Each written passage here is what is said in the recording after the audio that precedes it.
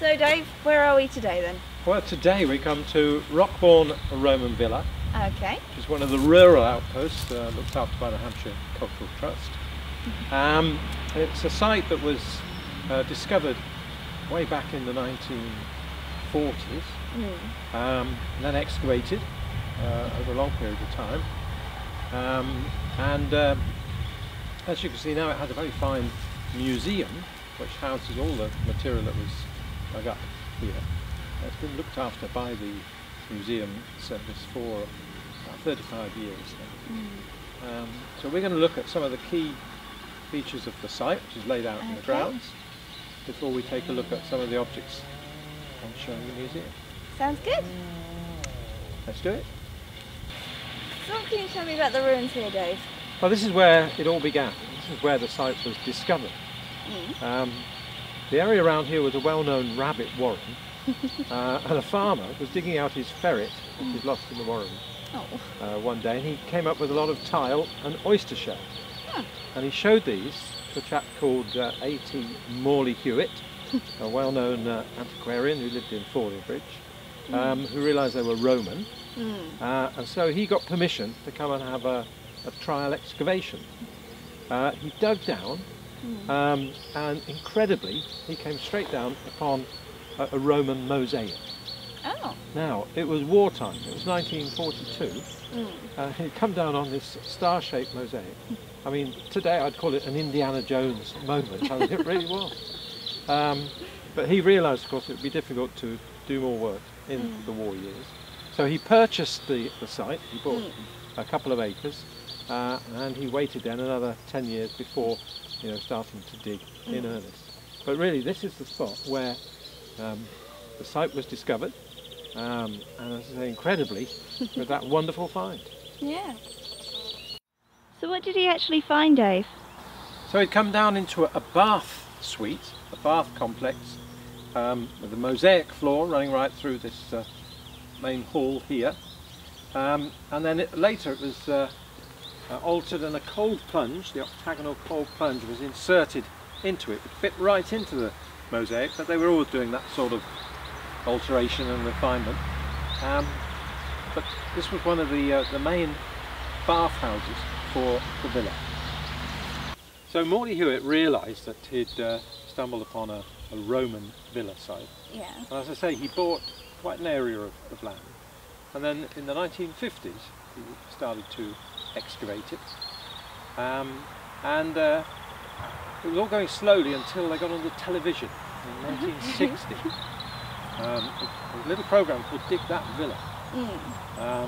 And the following weekend, the lanes around Rockbourne were jammed with people coming to see the site. Find the site, first of all, and he got lots of volunteer help. So a team of volunteers sort of built up from them, and they worked steadily on the site then for the next 20, 25 years. And the whole plan of the site is now laid out. And so we can sort of appreciate the way in which the settlement developed. And we think that one of the first features were a number of round houses, and you can see the white circle here at our feet, which actually lays out the plan of a round house. So that would be a timber round house, like an Iron Age round house. And then that's replaced on the same location by the rectangular building, so the red gravel there, showing the actual first masonry building, a Roman style, flint, mortar, probably a tiled roof, things like that. And that didn't happen until the Roman building, until very late on in the 1st century. So it took a good 100 years, 50, 100 years after the Roman conquest before they'd actually turned their native style building into something far more that we would consider to be Roman. And that must have happened as they farmed the land around here, and obviously with a monetary economy they were beginning to bring wealth back into the place, and they could afford then to have the builders in, have new materials and so on, and the site developed. But that didn't last too long, because and they must have been doing very well as a concern because they decided to get rid of that and then started to build afresh just a few metres away from us and create a whole new set of buildings which were quite magnificent by comparison. What's this structure we're in now then? Well, we'd call that first house a cottage style villa. Okay. Because it's quite a simple arrangement. And what we've come to here is what they next built, which we call a corridor style villa. Okay. And you and me, we're actually stood in the corridor.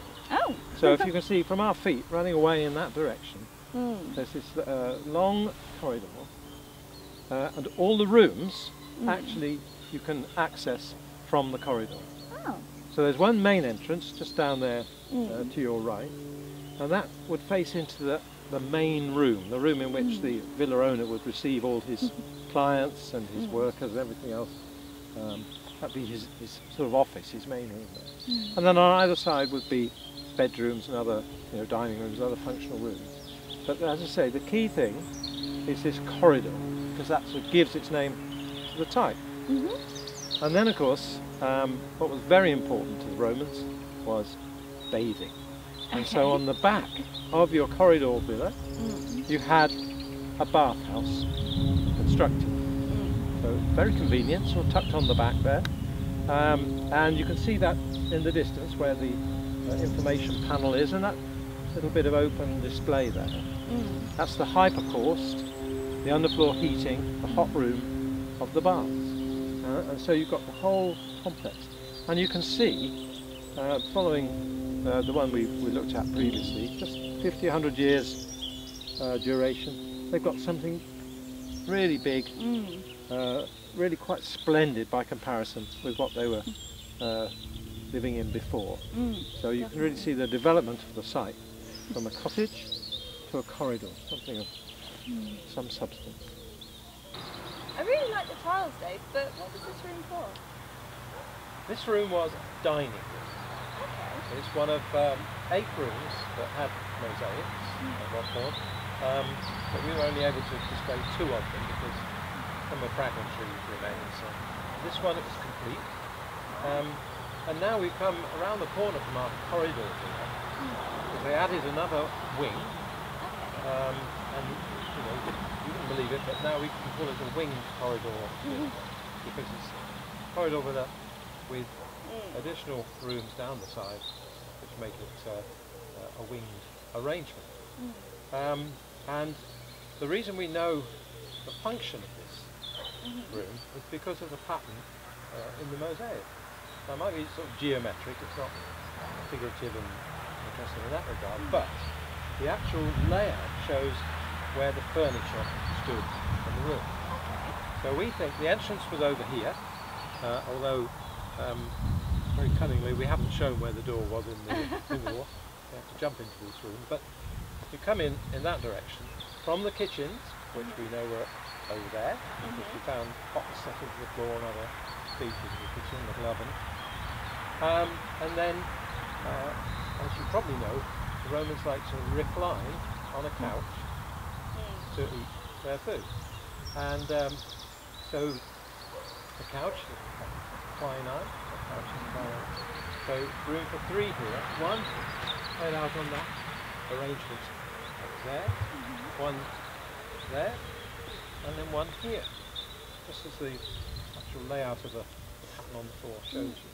So 3 couches, triclini, triclinium. And in the middle, where your little tables were no doubt set with your sweetmeats on, the most decorative part of the mosaic, with a fine little symbol in the middle. Although, sad to say, the original little square was pinched. And so that's why that looks so bright and shiny, because that's a replacement done from the photographs that were taken when the room was excavated. But yes, a nice dining room. And we think by this time, then the running of the villa was probably an extended family, so they needed more than our corridor villa. They needed to expand. You can imagine brothers, cousins, sisters, aunts. So perhaps 2 families because they also then built the other bath suite, the one where the whole story began when the ferret found the oyster shell and tile. And that continued this wing going down here. So you've got baths there and baths behind the corridor below. So we come right across to the other side of the site. Yeah.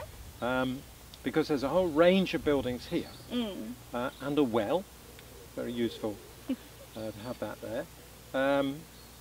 And this is the sort of business side of the farm. These are the farm buildings, a whole range of farm buildings here. And it means that we've then got a big enclosed area. So in our definition of villas, we've gone from cottage to... It was the corridor building. Excellent. To the winged corridor. And now we call it a courtyard villa because these buildings here, although they're practical in their use, and the ones for living and bathing over there, they form that great sort of rectangle which encloses a courtyard. And so you can see that, massive area involved, but a whole space in the middle where all the farmyard business could go on. And one of the least prepossessing buildings is actually where we're stood, because we know that there's a great aisled barn which goes off from this corner where we're standing now and disappears under the road. And from other Hampshire sites where these aisled barns have been excavated in full, they were sort of church-like in their scale and size. And we think that all the servants and the workers probably lived here. So, the owners lived in the graceful houses over there, working rooms and buildings down here, smithy, probably, things like that.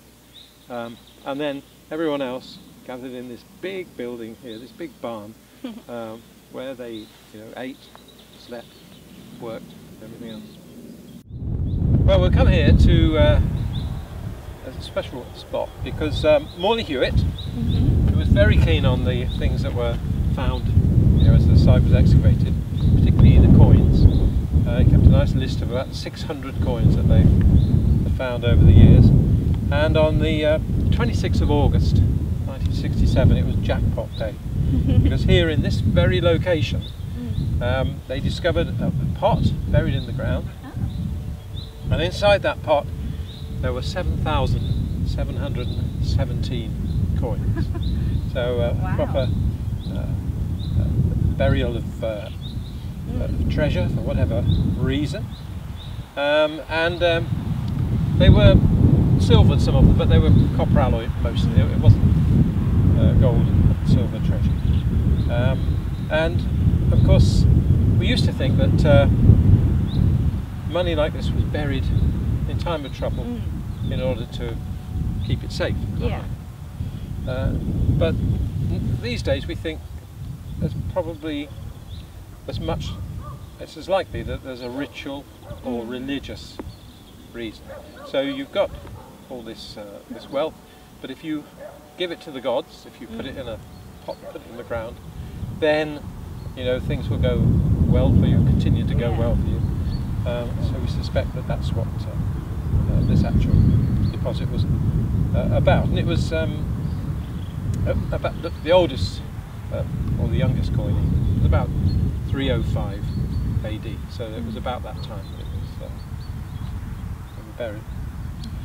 But it's an interesting tale because when the coins were taken out for identification, 7,000 plus of them.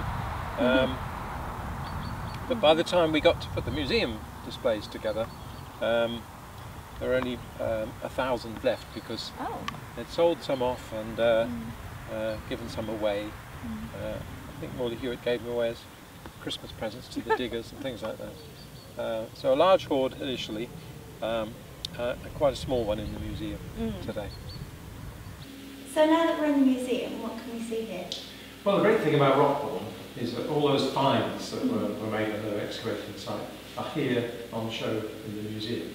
Okay. So really you've got things to represent the whole of the Roman way of life. So there's everything from the farming side of the activity, tools and animal bones and so on to show us what species they were, but right through to actual, not items like jewellery and so on. So there are brooches, bone hairpins, Kimmeridge shell bracelets. And then of course you've got all the examples of the building material as well.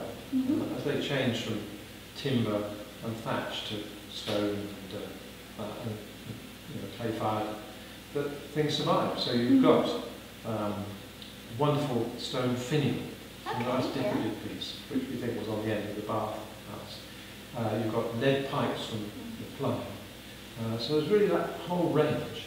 And there are even 2 milestones. Now, they're not milestones that say, X miles to such a place. They were dedications to the emperor of the day, and they'd have been set up by the road, because it was probably the responsibility of the villa owner, the landowner, for the upkeep of the road. But when, as soon as that emperor had disappeared, and of course, we didn't have too long on the throne generally in the 3rd century AD.